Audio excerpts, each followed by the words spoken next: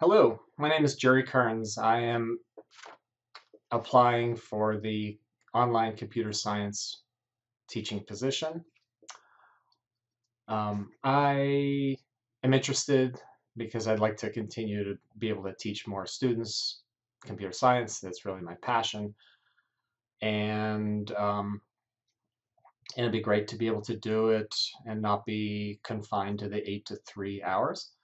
I think I'm pretty uniquely qualified for this position.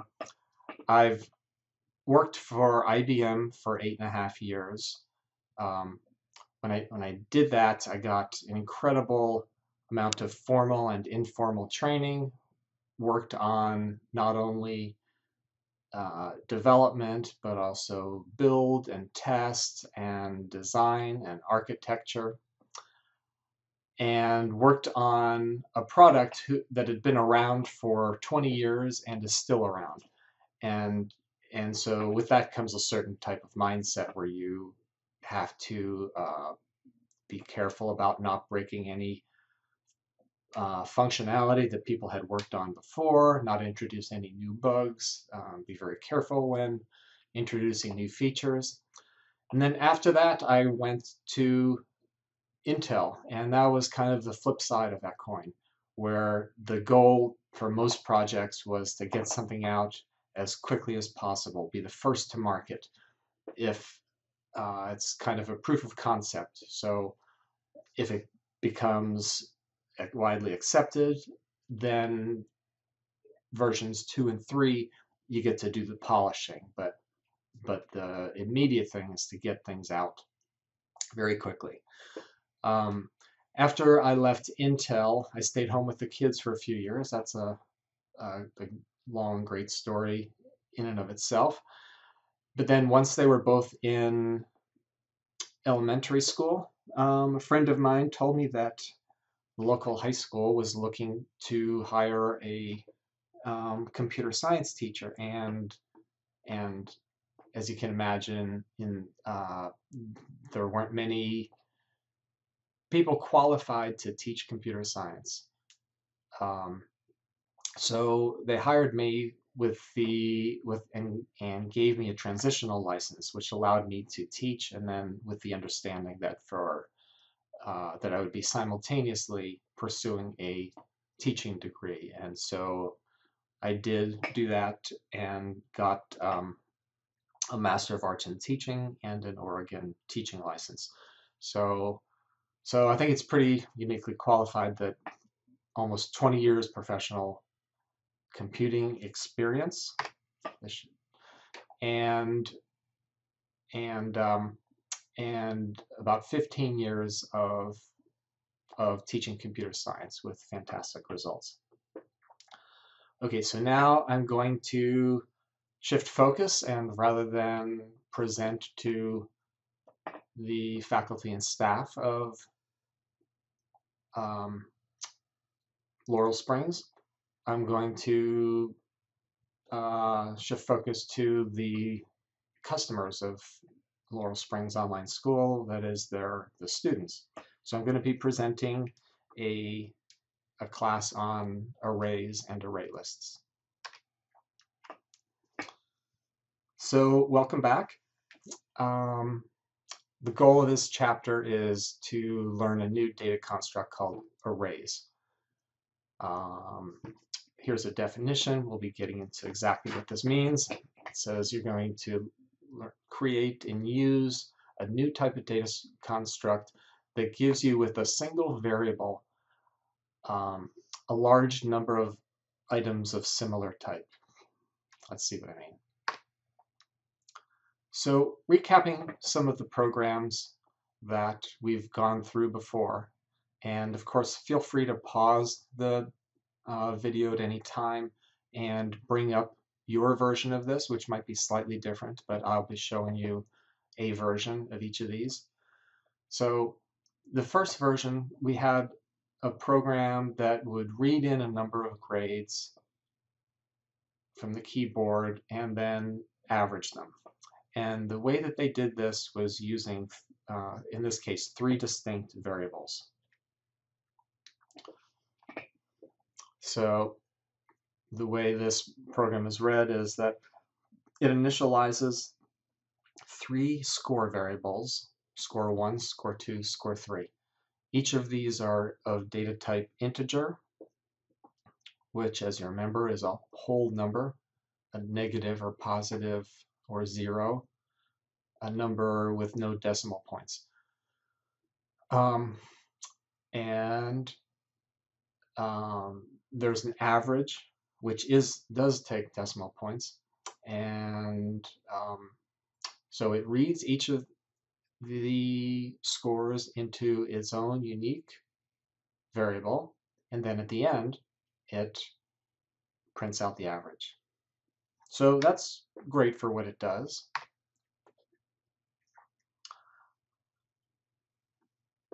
The second version of the program that we created was to get around a limitation of the first one. The first one had only 3 variables. If you wanted to have 5 variables or 8 variables or 10 variables, you don't want to have to create a separate program for each. So let's see how we solved that. So here we have, similarly, we have a variable for score.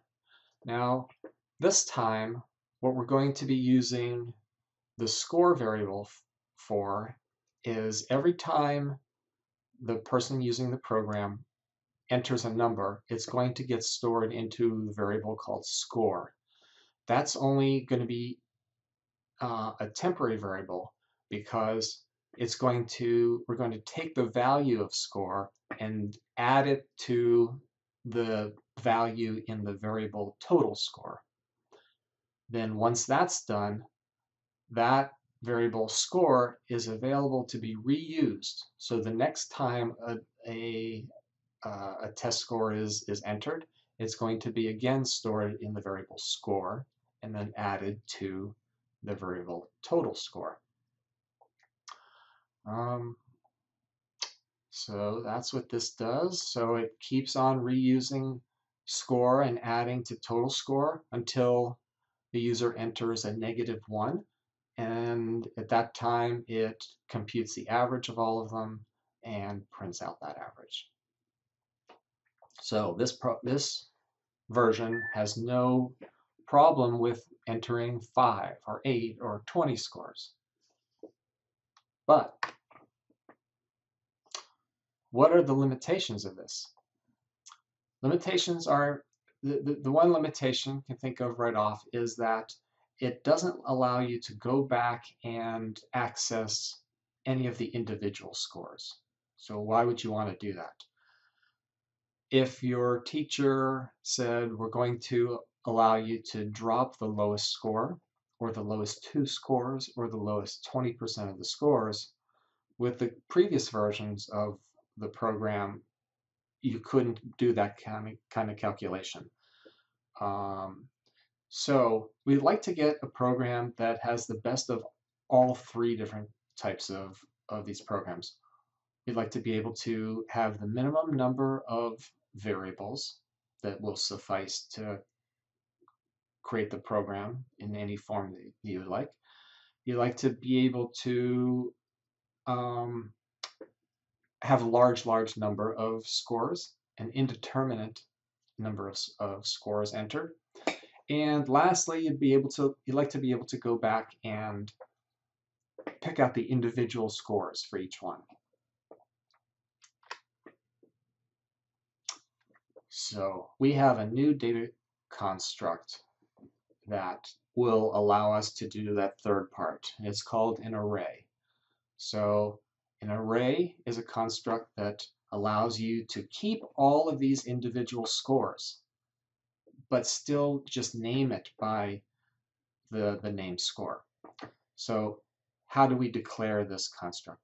So there's actually 2 parts to using an array. There is a variable that we're going to be calling scores. So there is a piece of memory reserved for your variable. So you remember a variable is a piece of storage reserved by the computer that has a name so that it's easily accessible. So we're going to have two pieces of storage. One is the storage for the variable, and the other is the storage for the actual array, the storage for the actual data that we're going to um, enter all our scores. So to declare it, there's two parts to that. First is you have to declare the array variable. Um, so you see that that's done with the statement int that says that it's going to be integers or whole numbers, left bracket, right bracket, and then the variable name. So this creates a variable called scores that's of a data type that's an array of integers. So remember, that doesn't get you the space for the actual values, that just gets you the space for the variable. Next, you have to get the space for the actual, that's going to hold the actual values. And I must have been thinking that when I entered this, because it should say that this should initialize the array, but that should now say scores equals new int left bracket 10 right bracket. So let's parse that statement. Remember that the equal sign in programming is not the same as the equal sign in algebra, for example. It's an assignment operator. So, and that is most easily read from right to left. So reading right to left, you see the word new, the keyword new. New is a keyword that will create a brand new chunk of storage for you to use. So new int left bracket 10 bracket will grab a chunk of storage in the computer large enough to hold 10 integers. And the assignment operator says to take that and store the address of that into the variable, which should be called scores. Okay, so it's two pieces: declare the variable and declare the actual storage, and then assign the address of the storage to the scores variable. Note, very important, a common error, the size of the array cannot be changed once it's declared. Okay, that's one limitation of arrays. It's balanced because it performs much, much better than some other constructs that try to do a similar thing but allow a variable changing dynamic size of storage. Those so for an array, if you wanted to, all of a sudden you ran out of room, you realized you needed to have 20 scores, what you would have to do is to create a second array with the 20 and copy each of the individual ones from the 10 integer array into the 20.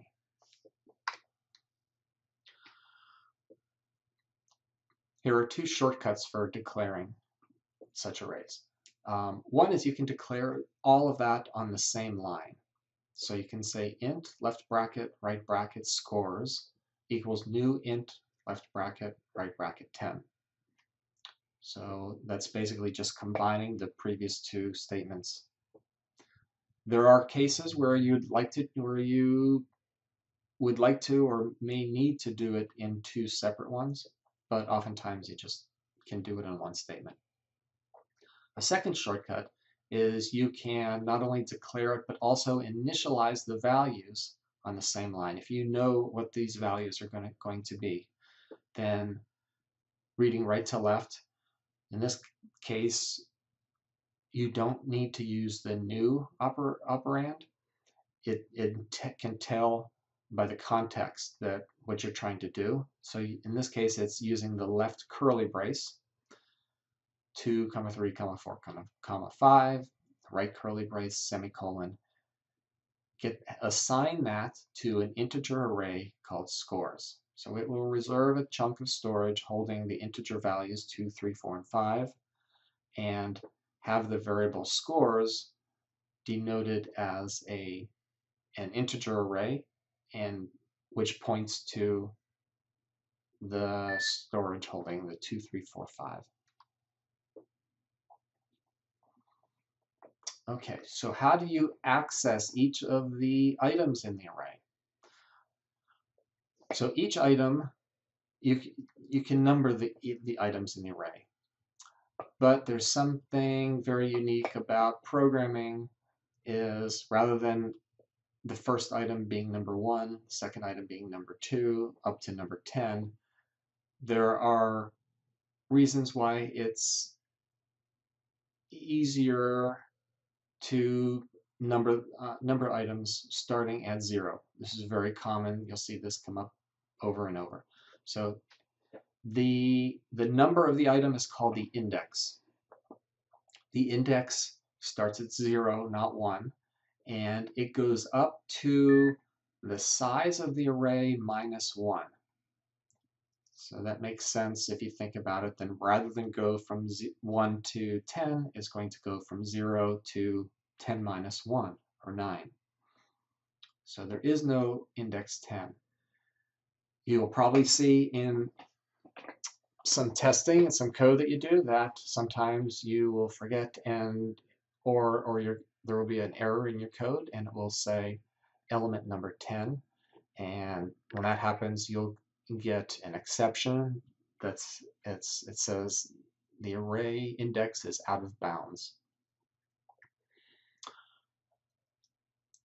Now, if you're dealing with a number of arrays and you don't know what the size is for each of them, or you just don't want to be bothered, you can get the size of the array, the number of elements in the array, using the method length. And the way that you do this is you type in the name of the array dot length, and that so for example, if you said scores dot length, that's equivalent to 10. Okay. So like it says on the bottom, you can address each of the 10 items in this particular array, scores, by scores bracket 0 bracket up to scores bracket scores dot length, which is 10 minus 1.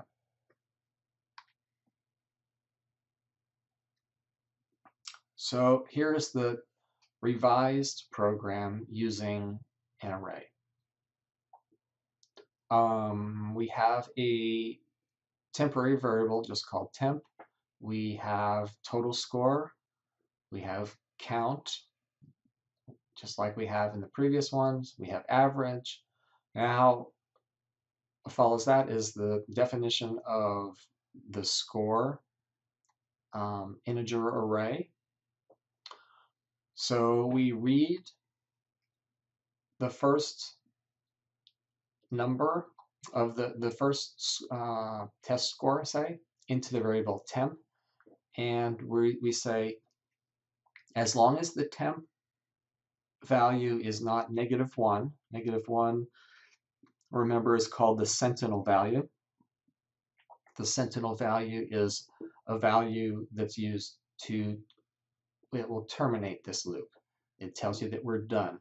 So as long as the temp value is not -1, we're going to set the individual item in the scores array, denoted by count. Remember, count is 0 to start, so score bracket 0 equals that temp value.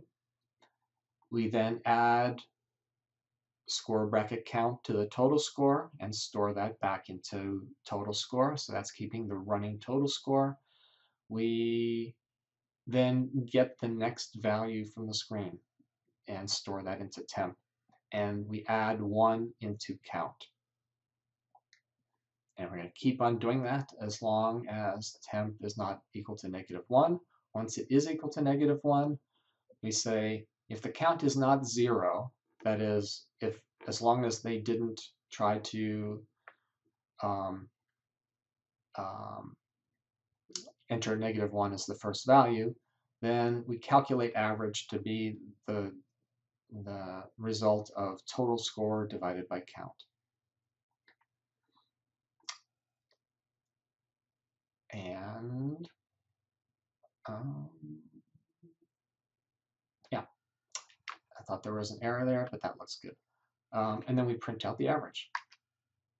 So just summarizing, this now gives your grading program a lot of flexibility and power. You can very simply get a large number, indeterminate number of test scores, use a very small number of variables, and later on you can search through the array, which we'll be discussing at a later point, and for example, find the lowest score or the lowest number of scores and subtract those from the total score and calculate a new average.